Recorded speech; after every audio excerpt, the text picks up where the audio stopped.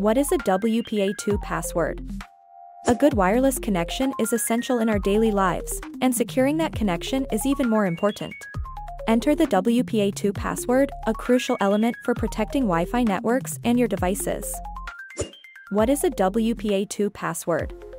WPA2, or Wi-Fi Protected Access II, is the second generation of the WPA security protocol, designed to keep wireless networks safe from unauthorized access.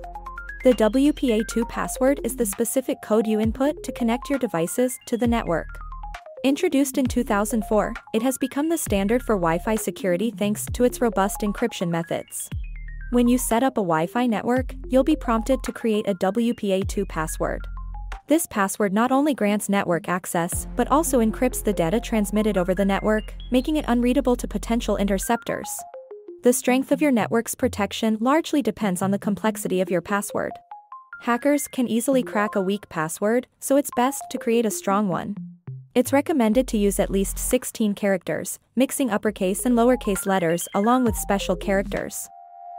The evolution of Wi-Fi security. Historically, Wi-Fi security has evolved from the vulnerable WEP, wired equivalent privacy, introduced in 1999 to the more robust WPA in 2003, and finally to WPA2 in 2004. Each development has brought stronger encryption methods and better protection against hacking attempts.